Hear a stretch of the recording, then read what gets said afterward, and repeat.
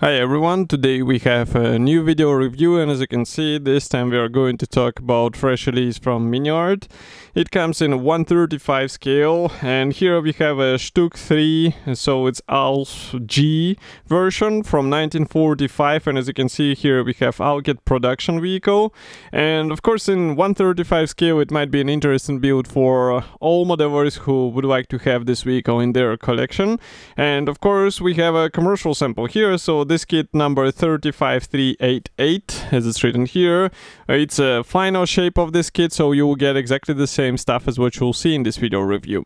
And first thing I would like to note here is that the box is surprisingly large, even though this is not an interior kit as far as you can see, and here you can check the comparison with my hand. So we have nice box art here. Also we have a short list of the features, but we will talk about them further in the video review. And then here on the side you will find some safety information, also address of the manufacturer, while on the opposite side you can see the, let's say, decals map and mention that it was printed in cartograph. And here we have 6 marking options as a profiles, so that you can understand what you will be getting as an options in this kit. So now let's open this box. It's a top opening box, and here's what we have inside.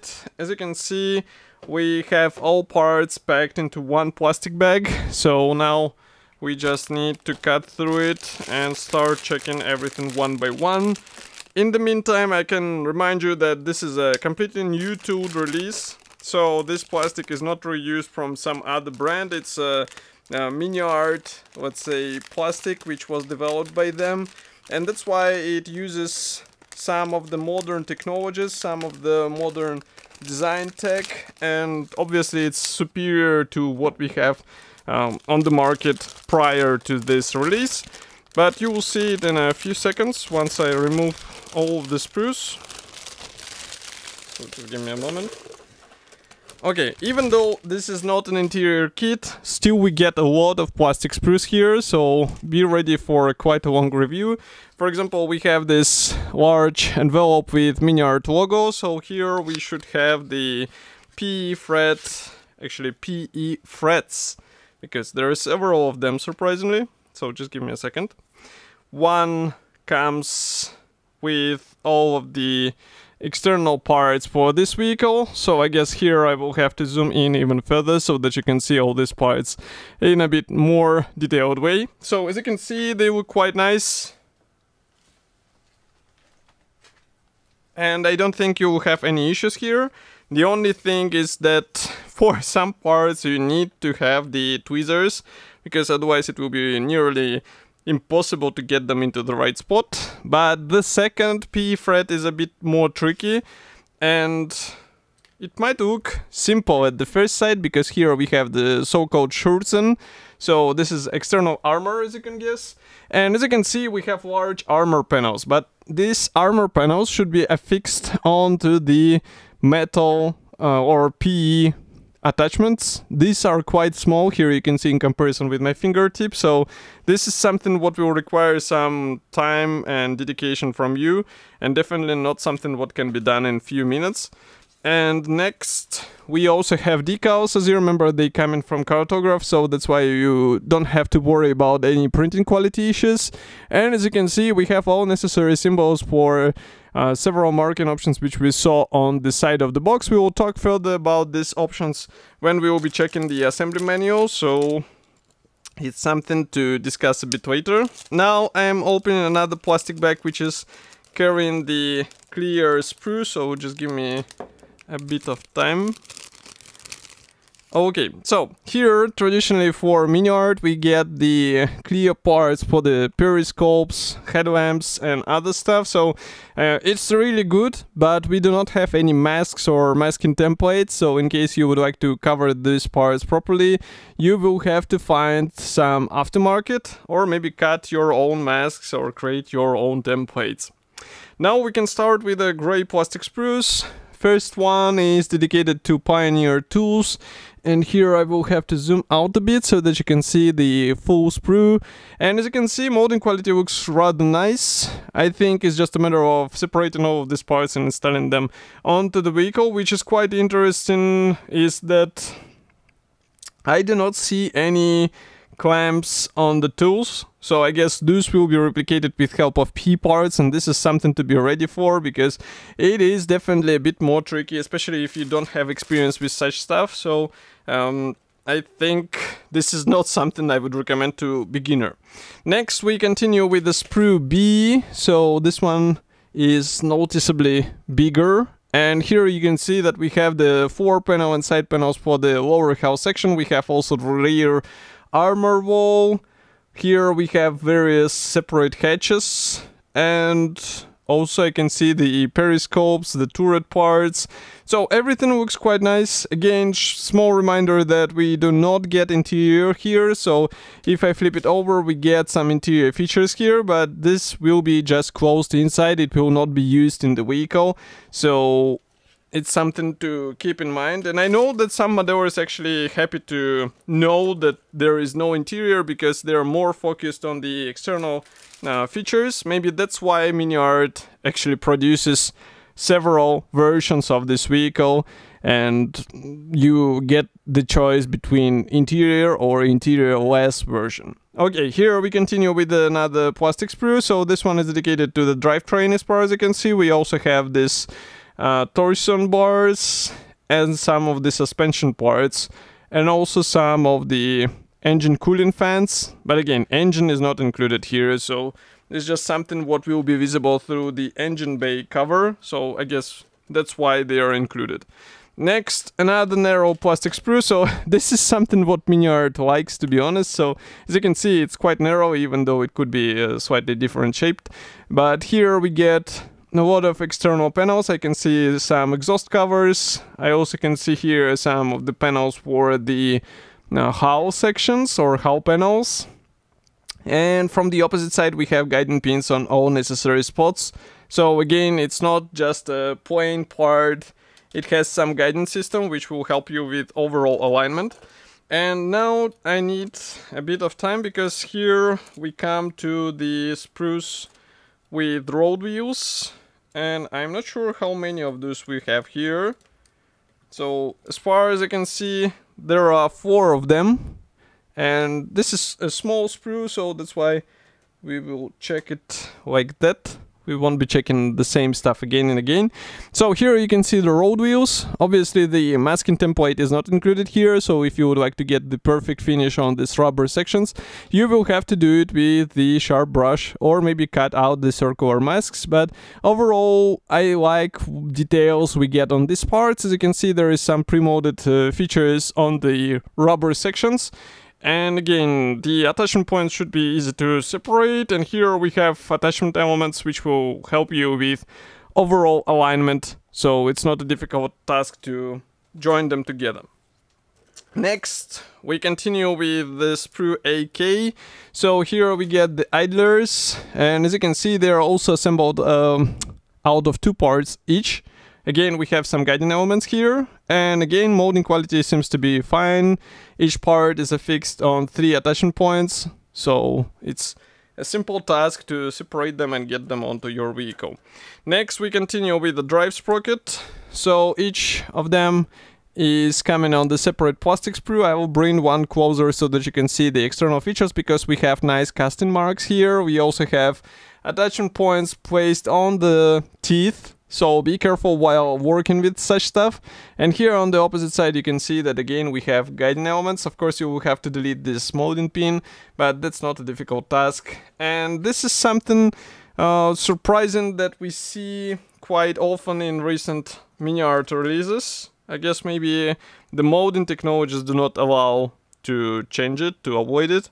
Who knows? If you have some different, let's say, information, feel free to write in the comments. Here we continue with another road wheels. So again, quite nice features on the tires. As you can see, we have pre-molded details and writings, and here you can see the parts from the opposite side. Okay, so let's move this sprue to the side. Next, we continue with the sprue which is dedicated to track links, and actually we have a lot of track links, so I just need a bit of time to collect all of these sprues. As far as you can see, they're absolutely identical, and they actually make up the biggest portion of the sprue. So here you can see them all, and let me count them. So 1, 2, 3, 4, 5, 6, 7, so 10 of them for the tracks only. And now I leave only one on the table so that you can check what we actually get here. So these are separate track links which are more than welcome in 135 scale armor kit. And of course we do not have the assembly jig here, so you'll have to be careful while joining all of this stuff together. Maybe it's a good idea also to follow the assembly manual instructions, because there will be written the exact amount of the track links which will be needed to assemble from each side. And of course such parts are easier to paint and weather. They look more realistic, so that's why I'm always happy when I see such bonus included into the plastic kit, especially in 135 scale.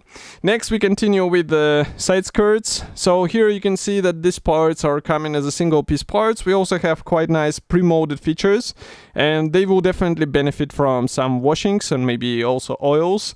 And here you can check them from the inner side, so Miniart did not skip here as well, so it's not a plain part, it's actually featuring some of the details. And if I try to focus the camera closer, you can see what I'm talking about. Okay. Next, we have two identical plastic sprues with some thin parts. I'm not sure where they will be used, so we will have to check the assembly manual. Next, we continue with the sprue HA. So here we have another portion of the Pioneer tools. Nothing special, I mean, it's a good quality, and of course you don't have to use all of them. I know some modders think, and maybe it's a right approach, that some of the tools left aside actually create slightly different vehicle, because not all vehicles were completely perfect. So here we continue with the parts for the main gun, as far as you can see, and frankly speaking I'm not sure if it will be fully replicated here, but at least I can see some parts for the muzzle brake on this main gun. As you can see, each muzzle brake should be assembled out of several parts, but here we have quite a smart parts design, so we do not have the muzzle brake which is assembled out of two halves, just like in some Tamiya kits, for example. We get it to be assembled out of three parts, but we get the separate frontal section. So this main cone, let's say, as you can see here, it is molded as a single piece part, and you don't have any unnecessary gaps or other problems in this visible area, which is really nice because it will benefit the overall detailing of your vehicle. Next we continue with another hull panel. So here you can notice that we have separate panels, I mean hatches. You can open them, but the question is what you will be exposing, because again I remind you that here we deal with the version without interior, so if you would like to show something inside, well, good luck with that, because it's not included into the package. Next we continue with another plastic sprue, again some armor panels, again the same design that we have separate hatches. That's what is actually good in Miniart kits, that all the hatches which should be separate, they are separate in the kit. And this is still handy even in the version without interior, because you can use it for some diorama ideas, so definitely a good thing to have out of the box. Next we continue with the main gun. So here we have the this, let's say, main gun mask and also the main gun barrel, and as you remember the muzzle brake was molded separately, so there is nothing to worry about. But that's really cool that these parts are coming as a single piece elements, so you don't have to deal with all of these gaps and other problems. Next, another portion of panels. These ones will be used for the superstructure, as far as I understand, so the overall idea or approach to the design is pretty much the same as what we saw on the main hull. It's just a matter of combining all of these panels together. We have quite smart guiding system here and there. And what else? I can see that here we have this hatches pre-molded. Well, nothing you can do about it. And I wonder where this part will go. Maybe it will be used for the main gun. Next, we continue with the last plastic sprue. This is sprue L. So here we have more of the superstructure panels here and there. And also some of the parts, I guess these ones will be used for the external armor panels. and also various hatches here, which is molded separately. And if you flip it over, here you can see that we also get some interior features, but again, they will not be useful in this release. Next, we continue with assembly manual. So this one is coming as a color printed brochure, large format, so I will have to zoom out a bit. We have short list of the features on the cover, and straight away we move on to the marking guide. So here we can see first two marking options, and these ones are, I would say, quite a typical German camouflage. Next, we continue with the parts map. Keep in mind that Miniart does not show unused parts. That's why you should pay attention to what elements are used here and there. Next, we start assembly with the lower hull section. So here you installing the torsion bars. Also, you installing this section for the main gun, as far as I can understand. And we start working on the side and front armor walls. Next, here you can see the glacis plate, if we can say so. So as you can see, we have also separate hedges. Of course, you can open them if you would like to. And here we start working on the rear armor wall. Then we start assembling the superstructure. So as you remember, we have clear parts for the periscope. Here you can see how the superstructure will look. So yes, this part is actually used for the frontal angular area of this superstructure assembly. Then we get this main gun support section into place, and then we enclose it with this mask, which was molded as a one-piece part. Here we continue with the hatches. So as you can see, some PE parts will be used. It's written for advanced modellers, but I guess all modellers will try to use it. Next, we continue with the spare tracks being placed on the rear. Actually, on the front or rear. I think it's the rear section, because STUG had the additional tracks in the rear section. I'm just looking at the spare wheels, and they will be placed also on the vehicle. Here we place the Pioneer tools. So as I said, you have to use the P parts. Here we assemble the hatches or the special covers for the engine bay. Next, we continue with the machine gun and also assemble the main gun barrel together with the muzzle brake. Also install the suspension arms. Here we install some of the suspension elements, and another wheel assembly is being conducted. Then we also combine the drive sprockets together with P parts. And this is quite interesting design. I'm just looking how all of this is made here, and this is looking interesting. So these are idlers combined with P parts, not the drive sprockets. These are the drive sprockets. Then we continue with the side skirts. Also we install the additional armor panels, fire extinguisher. And then we start working on the external armor, but it will depend on the marking option you choose, because some of the markings were not using the external armor. That's why you have to pay attention. And this looks quite tricky, to be honest. Here you can see, by the way, the special armor frames, and then these brackets which will be holding armor in place. Maybe it would be a good idea to use the welding instead of the super glue. Or AC glue, CA glue if you prefer. Here, by the way, you can see the third marking option. And then we have this vehicle with external armor. Then we have another one without it, and one more without external armor. Of course, nobody stops you from installing the external armor on any of the other markings, but I guess you have to have some references in order to prove it or base it on something. So this vehicle should be already available. You can get it in my Daily Mix webshop. Of course, I'll be happy to hear your opinion about this release. Do not forget to write it here in the comment section below. If you like this video, press the like button and subscribe to our YouTube channel, and I will see you in the next video review as usual. Thank you for joining me today, and bye.